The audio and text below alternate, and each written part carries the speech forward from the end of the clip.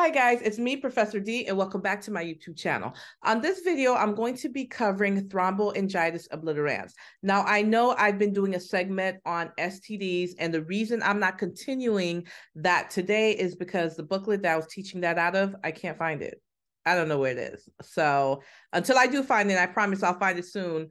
I got to keep it moving. So we're going to be covering Thromboangiitis Obliterans, and I promise I'm going to look for that booklet, and hopefully by tomorrow or within the next couple of days, at least, I can continue that segment on STDs. But for today, it's going to be Thromboangiitis Obliterans. So let's take a look, guys.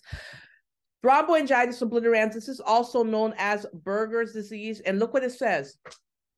It says this is a non-atherosclerotic segmental recurrent inflammation disorder of the small medium arteries, veins, and upper and lower extremities. So let's talk about this. Why did I underline non-atherosclerotic? So what's happening here, guys, this inflammation that the patient's having in the arteries and veins, it has nothing to do with plaque. Okay, it has nothing to do with plaque, and that's important for you guys to know. That's why I underlined the non-atherosclerotic. Now let's keep going. It says that this disease occurs mostly in young men younger than 45 years of age with a long history of tobacco and or marijuana use and chronic periodontal infection, but without other cardiovascular disease risk factors such as hypertension, hyperlipidemia, diabetes. Guys, when it comes to Buerger's disease, aka Thromboangiitis Obliterans, the first thing that you need to be thinking in your mind is smoking, because that is the number one cause. That is the number one factor for this disorder. Okay? Something important for you guys to know, that we see this more in males than we do in females.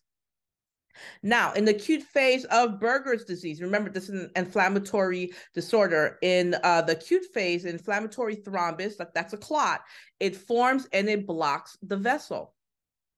Over time, that thrombus, that clot, becomes more organized and the inflammation in the vessel wall subsides. So during the chronic phase, thrombosis and fibrosis occur in the vessel, causing tissue ischemia. What does that mean? That's cell death. Cell death is happening with this happening over and over and over again. Here I am right here. Here. Patients may have intermittent claudication of the feet, hands, or arms. And guys, that claudication comes with the repeated episodes of those spasms. Where was I? As the disease progresses, rest pain and ischemic ulcerations develop. So as this disorder continues to progress, even when that patient's at rest, they'll have that pain. Because at the beginning, what happens, they'll have pain with movement, doing things, because the more that you move around, the more your tissues need oxygen. Oxygen is being carried what? In the blood. That the blood is not being delivered if there's all of this vasospasms that are happening, if there's all of this vasoconstriction that's happening.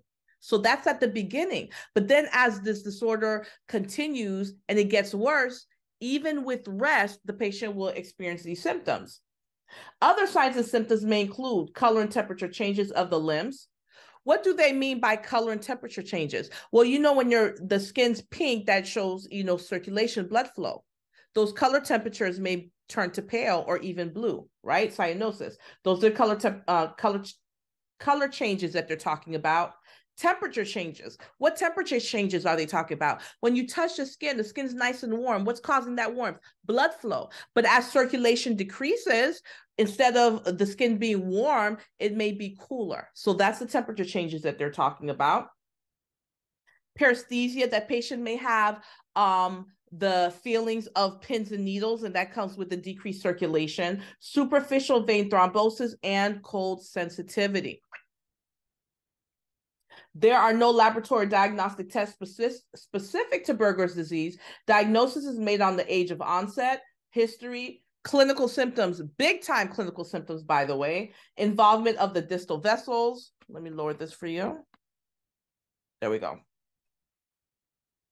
And presence of ischemic ulcers. And that you'll see more in the lower extremities. Look at this, guys, and exclusion of autoimmune disease. So when we even suspect that maybe this patient has Buerger's disease, they're going to be tested for all the other autoimmune disorders first. And we're going to make sure that we exclude those autoimmune disorders before that patient's going to be diagnosed with Buerger's disease. What else? Diabetes, thrombophilia, and other sources of emboli, such as atherosclerosis. That's that fat that I was talking to you about, the plaques, and aneurysm. What is aneurysm? Aneurysm is a weakening of the blood vessel. Let's keep going. The primary, the number one treatment for Buerger's disease is, look at this, complete cessation of tobacco and marijuana use in any form. It does not say moderation. It does not say slow down. It says complete cessation, 100%. Immediately stop smoking tobacco, cigarettes, immediately stop smoking marijuana, immediately stop using those two products. Patients must choose between their tobacco and marijuana and their affected limb, but not both. What does that mean? If they don't stop, eventually that limb is going to have to be amputated. They have to choose. Do they want the limb or do they want the tobacco and marijuana? The minute you see Buerger's disease or you hear Buerger's disease or Thromboangiitis Obliterans, you need to be thinking of smoking. You need to be thinking of tobacco or marijuana, okay? By the way, this is all over HESI and NCLEX ATI, so make sure you know that.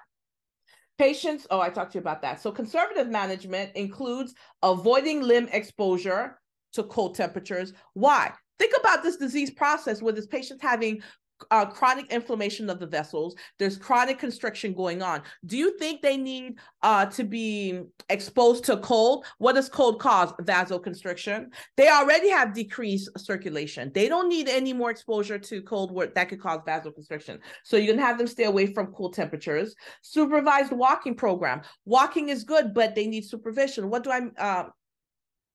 I mean by that? Walking is good because it increases circulation, but walking, the more that you move, the more that you exercise, the more oxygen that your muscles and tissues demand, right? So it's going to be increase the demand on the body.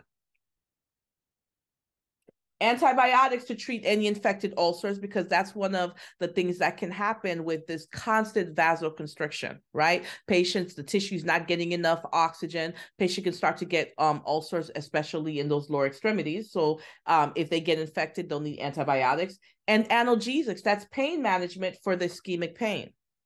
As that tissue is suffering from lack of oxygen, those cells may start to die off. That patient will experience the pain, so they'll need analgesics as ordered. You're going to teach the patients to avoid trauma to the extremities, because extremities are the parts of the body that are hit most due to this disease disorder. And guys, let me tell you, that is your Buerger's disease / thromboangiitis in a nutshell. Let me know what you thought about this video. I know it was short, but it's straight to the point. The most important thing you guys need to know about this disorder. I'm going to also cover Raynaud's in another video, just so you guys can know the difference between Raynaud's disease and Buerger's. But let me know what you thought about this video in the comment section. And guys, I promise I will get back to my STD series as soon as I find that booklet. I feel like I left it in the car. I searched my car completely and I couldn't find it, but that's the last place I remember having it. But I promise I'm going to find it and I'm going to continue that series. Guys, thank you so much for watching this video, and you guys will catch me on the next video.